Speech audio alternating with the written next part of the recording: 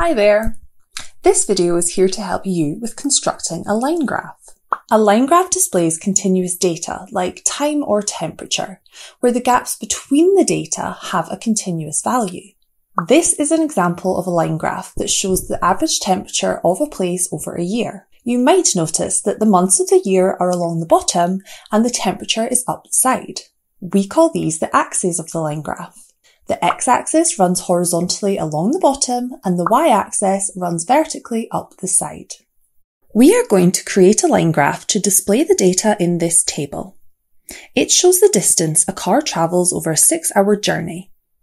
If you want to, you can create the graph on squared paper at the same time as I do it on the screen. You can pause if you need more time for any of the steps. When we create our own line graph, we start by deciding how to label our axes. We will put the information in our first column, time, on the x-axis of the graph. Remember, this is the line that goes from left to right at the bottom of the graph. Our line will start at 0 and end at 6, so we need to decide how long it should be. If we use 1 square to represent 1 hour, our graph will be quite small. We have space here to use 2 squares to represent each hour, which will be 12 squares altogether. We draw the horizontal line with a ruler, leaving space underneath for our label. There is an arrow at the end of the line to show that although our data stops here, time is continuing. Now we can mark the scale of the axis. We need to make sure we are labeling the lines, not the spaces between the lines. We also need to make sure that the scale on our line is going up in equal steps. Our graph is going up in steps of 1, and 1 is represented by 2 squares. Finally, we label the axis. Now we can label the y-axis of our graph. Remember, this is the line that goes from the top to bottom at the side of the graph. This axis represents the distance the car travelled. We will need to start at 0 and go up to 500. If we use 1 square for each 100 kilometres, our graph will be too small. We could use 1 square to represent 50 kilometres. Just as we did before, we then need to mark the scale on the axis, making sure we keep the intervals, or gaps between the numbers, the same size. We are going up in steps of 50, so each 2 squares represent 100. Now we have created our axes, we can plot our data on the graph. This means we mark each piece of information in the correct place. At 0 hours, the car had travelled 0 kilometres. We will use a dot to mark the place on our graph where the vertical line representing 0 hours crosses the horizontal line representing 0 kilometres, like this. At 1 hour, the car had travelled 75 kilometres. There is no line to represent 75 kilometres, so we need to use the scale to work out where the point will go. 75 is halfway between 50 and 100, so we'll need to go halfway between the horizontal lines representing those numbers. You might find it useful to draw the 75 kilometre line onto the graph lightly with a pencil. Then you can mark the point where the 2 lines cross. We then continue to work through the table, plotting each point with a dot.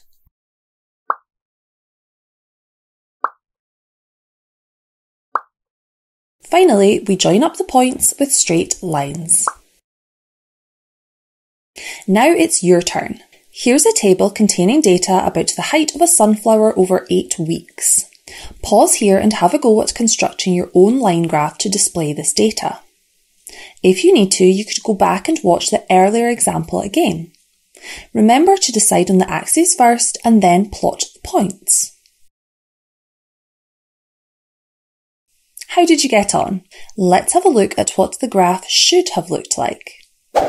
You may have chosen a slightly different scale for your graph, and this is fine, as long as your scale goes up in equal steps. I hope this has helped you to understand how to construct a line graph. If you need more maths help, we have lots of these videos on the Twinkl website, so make sure to check them out.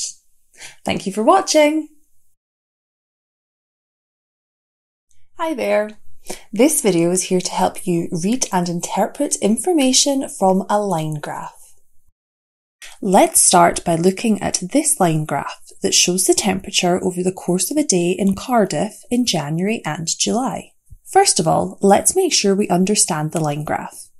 If you need more help with this, you could watch our Constructing a Line Graph video on the Twinkl website. The horizontal axis, or x-axis, goes from left to right at the bottom of our graph. On this graph, it tells us the time that the temperature was taken. It is labelled in steps of 3 hours, starting at 3 AM and finishing at 9 PM. The vertical axis, or y-axis, goes from top to bottom at the left of the graph. On this graph, it tells us the temperature that was recorded in degrees Celsius. It is labelled in steps of 5 degrees, starting at 0 degrees and finishing at 25 degrees. This line graph shows us 2 sets of data. The key on the right tells us that the blue line represents the temperature on the 1st of January and the red line represents the temperature on the 1st of July.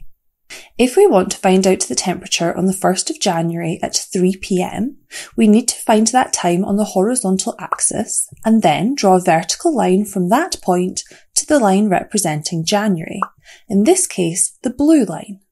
Then we need to draw a horizontal line from here to the y-axis. We can use the grid lines on the graph to help us. The point where we meet the y-axis will give us the answer. We can see it was 10 degrees at 3 PM on the 1st of January. What was the temperature at midday on the 1st of July? Pause here and see if you can work out the answer. Let's check your answer. The point where the line reaches the y-axis isn't labelled, but we can work out that each of the intervals has a value of 1 degree. So the answer is 23 degrees. We can also read data from the graph the other way around. On the 1st of July, at approximately what time did the temperature first reach 20 degrees? We can only find the approximate time and not the definite time because we don't know exactly what happened to the temperature between the points on the line. This time we need to start by drawing a horizontal line from the 20 degrees to the point where it reaches the red line. Then we draw a vertical line down the x-axis. The point where we meet the axis is about 1/3 of the way between 9 AM and midday. So the temperature reached 20 degrees at approximately 10 AM.